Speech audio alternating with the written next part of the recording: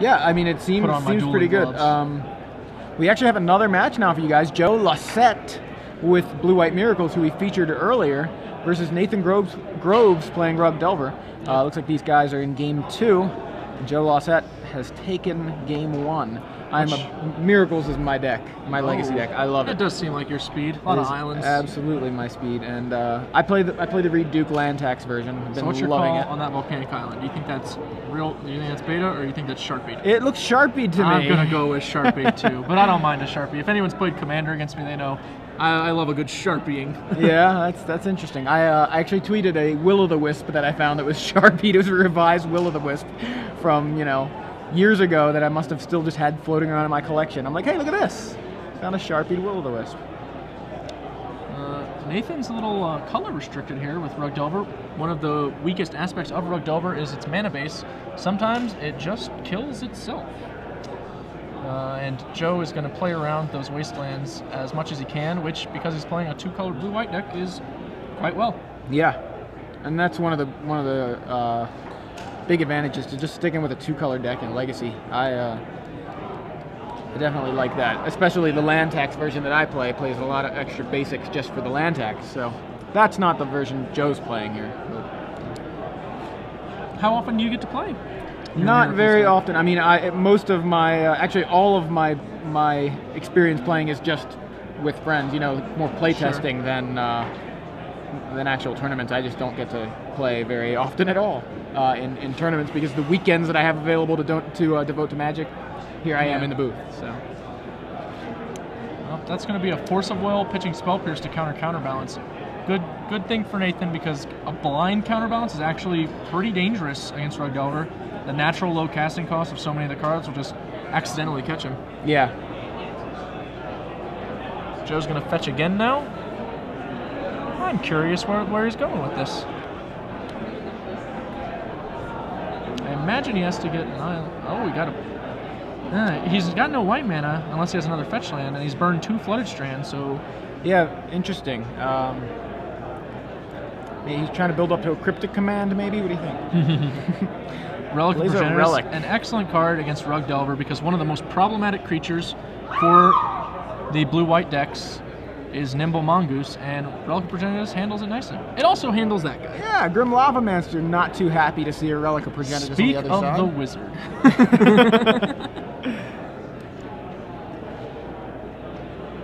Relic so good that that it's main decked in Reed Duke's version. Not in this particular version. He actually main decks 2 relics. Reed Duke does. 2 on the board here for Joe Lossett. I'm gonna get it right. There's a second counterbalance from Joe. Does Nathan have another Force of Will? No. Here's he has a Pyroblast in hand, but he's gonna have to not cast it here. It's gonna be tricky. Yeah, he's gonna have to try to get him. It's very awkward because of that fetch land. Even if he runs a test spell to see if the counterbalance has a 1 on top, Joe can go for it again with the Marsh Flats. Yeah.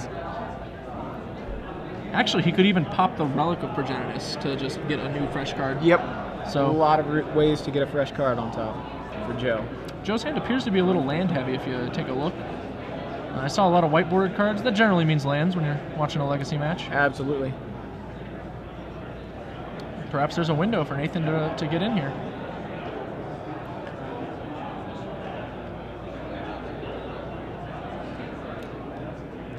A whole lot of thinking going on here. He might want to start making use of that Lavamancer though while he can as well. Like, I'm sure he will. There's a Tarmogoyf. Oh, this is so crushing because that Relic is doing a lot of work. Yeah. So we just saw the land. He's gonna go for it. Yeah. So we know the Caracas is on top right now. Did not count at the Tarmogoyf. But Pyroblast now on the stack. Joe has the option to, as you mentioned, break the Relic, draw a card, get a fresh card, and can maybe hit a 1. Or crack the Marsh Flats. The other thing he can do, he has a Brainstorm there. Does he? Oh, wow. In his hand. I just happened to see it. The issue here is if his hand's all land, he needs to do something to reset the top of the deck first, because he'd much rather be drawing 3 cards he doesn't know when he knows the Caracas isn't going to help him. Yeah, so it looks like he actually is more keen on cracking, on brainstorming pre-fetch. So he's got 2 opportunities to hit a 1. Yeah, I feel like I would be more inclined to fetch first, especially because Caracas is not even good. Like, it's just a bad card in this matchup. I'm actually with you on that. Like, I don't want the Caracas that badly. It's not as if he needs the white mana from the Caracas. He's got a Marsh Flats in play. Yeah. And we've seen him. He has at least one Tundra in his hand as well. So. Yeah, and he's specifically chosen islands in off of several fetch lands. So well, he kept a spell in his hand. He's gonna fetch now, it looks like, and try and hit the random. Yeah. I don't know. I think I prefer doing this the other way around. Yeah, I agree. I mean, either way, you're looking at 3 fresh cards. Just the difference is that now he doesn't know one of them. Right. But I suppose, well, I suppose when his hand is that land heavy, I guess Joe's thinking is, I just want to definitely get rid of 2 of these lands. If the Prior Bust kills my counterbalance, that's not that big a deal. But if my hand is just filled with lands, that's much more problematic. So if that's his thinking, I guess I can get behind it, because he's hoping to draw spells over the next 2 turns rather than be stuck with the Brainstorm that's going to be delivering lands. So it was a Tundra on top. That is probably the worst thing that could have happened. Yeah, seriously, another land. On the upside, his Relic will make that Tarmogoyf not very threatening in the near future. And he activates the Relic, draws the Tundra. What's that spell he kept? I can't quite see it. It's the last card in his hand. Oh, we're going to find out right now. Snapcaster Mage. Snapcaster. Okay, that's a nice one. You're going to see Snapcaster Brainstorm, maybe? I think that's his only spell, so that seems likely. Looks like it. Yeah, he's just so flooded right now. This explains one of the reasons he would be very unkeen to pop that Relic. Yeah. Ooh, I see a Terminus. I also see a Terminus, and it appears that... I think that puts Joe in pretty good shape in general. Nathan's low on cards. His creatures are already ineffective. By the time he actually musters a real threat, Joe will be able to Terminus with some kind of backup. So he kept the Terminus in hand here. Oh no, he put one back. There he goes. He puts it on top. Sorry. That's interesting. I guess that's fine. I would almost be inclined to let it sit. Why is the Snapcaster dying? Well, that guy's in play. We may pop our Relic right now. No, that'd be terrible with the way our Terminus position. Oh, we may pop it on his turn. Nathan's turn. So he may be setting that up. The reason I would consider popping the Relic now and having put the Terminus a second card down is that way your Snapcaster Mage is actually playing pretty good defense. Your opponent can't attack into it, and the Grim Lavamancer won't be able to kill it because there won't be any cards. In Nathan's graveyard. And no one wants to trade their 1/2 Tarmogoyf for the 2/1 Snapcaster Mage. Yeah, it doesn't seem like it's great. That's probably the best Nathan would be able to do. So it looks like he's going to say, crack the Relic. Oh, do we have... Okay. Yep, a response. Lavamancer kills Snapcaster, just like, oh man, I really, it's a shame. Note that Joe decided to go for the upkeep here because he's pretty sure his opponent doesn't have a Spell Pierce now, and he doesn't want to risk him drawing one. Yeah, so there you have the Terminus off the top, set up by that Brainstorm.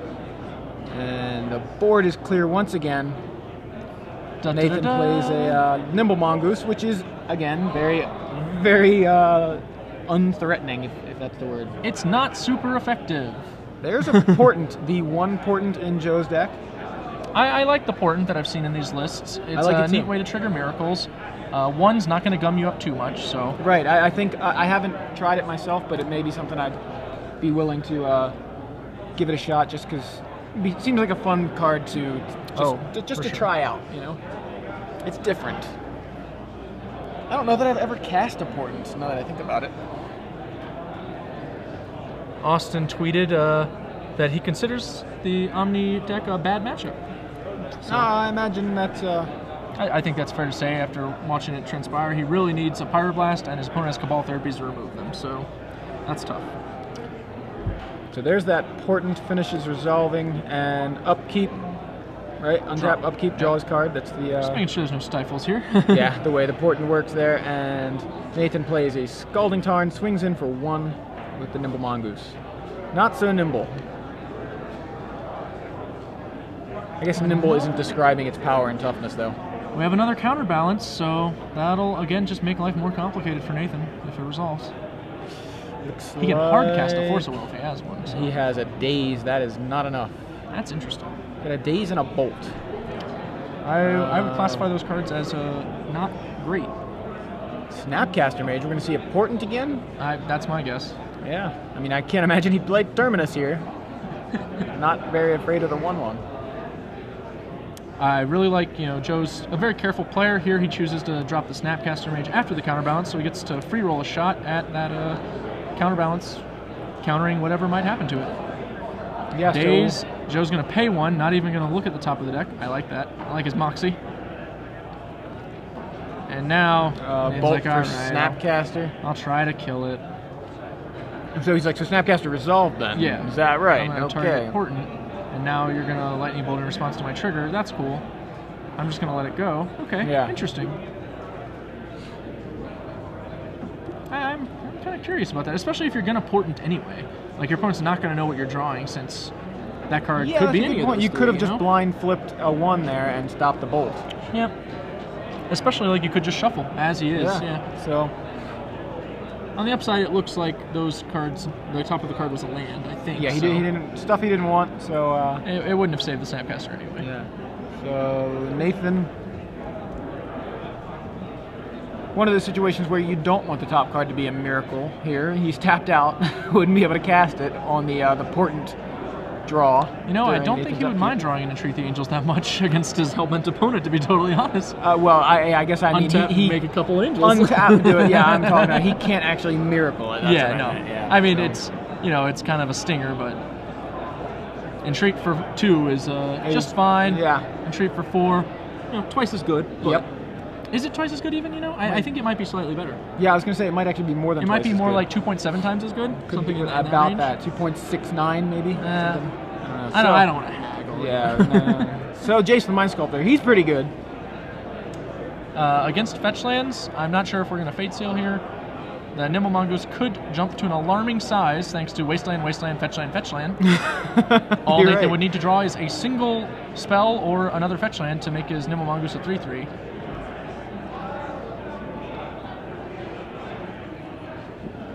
All right, so Joe Lossett is absolutely flooded. 2 lands he was able to put back there. He may even still. He still has another land in hand. Yeah, it's really hard to feel bad for the guy with Jason. No, I guess if you're like, well, the bad news is I have to be flooded. The good news is I have Jason counterbalance on the board. I'll take the flood. Yeah, it's a poorly attended pity party for Joe Lossett. Sorry, it's my bias is coming through. Like, come on, can he just draw Sensei's top and then Entreat the Angels? Brainstorm's a fine spell here. Nathan may even find himself suddenly gaining Threshold. Yeah, I think he's going to want to take out that Jace ASAP if he's able to, even if it means just wastelanding his own fetch lands. Yeah. Andrew Ward asks, what's the reasoning for 1 Portent and several Ponders versus the other way around in Miracles? And I actually think most don't run Ponder. I think Joe is also running no Ponders. 0 Ponders. And it's because the Ponders, while they help you set up Miracles, they do not help you trigger them very well. And you already have Brainstorms, which are excellent at the job. Jace is excellent at the job. And Portent, as far as triggering a Miracle goes, is better than Ponders. So sorcery speed, 1-drop cantrips, not that popular in Legacy and non-combo decks. Yeah, I mean, I guess the short version of it is to look at it and say Portent versus Ponder. Portent is a Ponder that lets you set up the first draw during your opponent's turn. Yeah. So you can set up a Miracle to be the top card that the first card you draw of the turn. It happens to be your opponent's upkeep, and that way you can set up the Miracle to happen during your opponent's turn.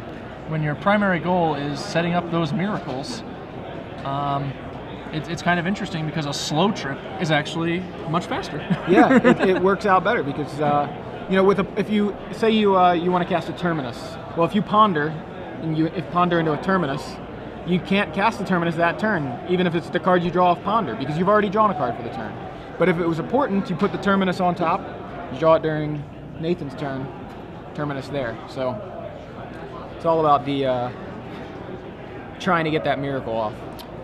Thanks to John Barber, he noted that Joe actually already knew that card, so it wouldn't have been a blind flip. He just already knew it wasn't going to save a Snapcaster Mage. Oh, okay. Which, good point. I admittedly lost track of the turns on that one, so that's my bad, guys. So there's a Vendilion Click, and Surgical Extraction, blind flip,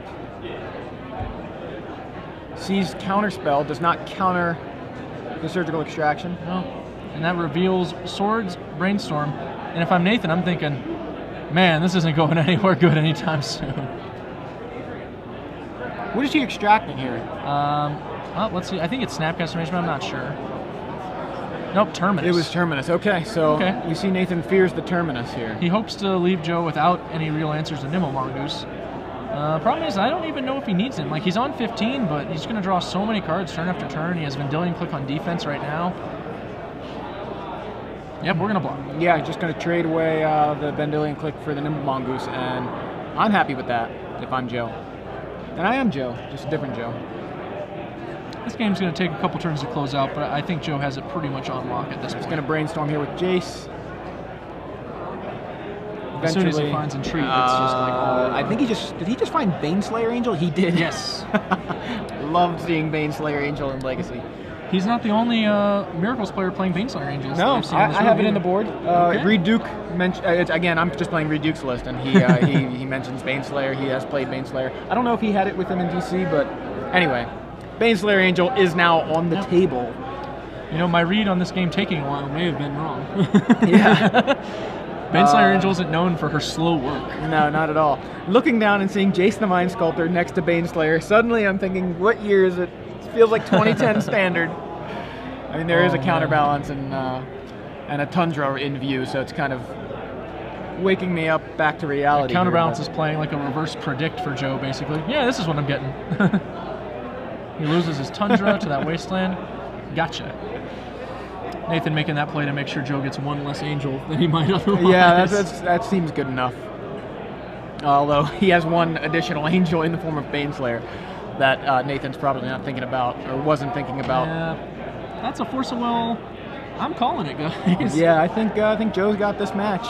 Baneslayer Angel just gained him 5, also knocked Nathan to 11. And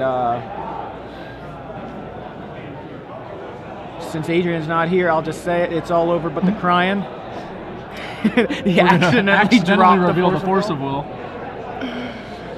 That's kind of awkward. I'm sure Nathan's just thinking, oh, yeah, sweet. Force of Will. Oh, good. Yeah, that's there awesome. it is. There's the handshake. Nathan Groves scoops to Joe Lossett and his miraculous recovery there. Well, that was a match between two of the titans of Legacy, basically, Miracles and Rug Delver.